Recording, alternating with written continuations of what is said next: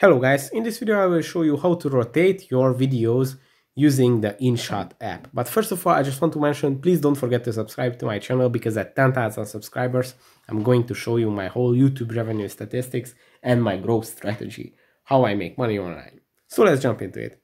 First, you have to open your video project and then you will have to choose the video section that you want to rotate. If you have only just one video section in the edit, it's easy, you just have to tap on your timeline.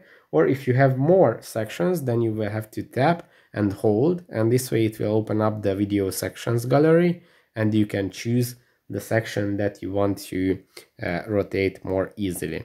Then just tap on the one that you want to rotate, and after that you will have to swipe to the right until you find the rotate button. As you can see, it's here, and when you tap on it, it's going to rotate your video to the left. And this way you can, by tapping on it as many times as you want, you can rotate it to the ideal place for you. I will show you on another video as well.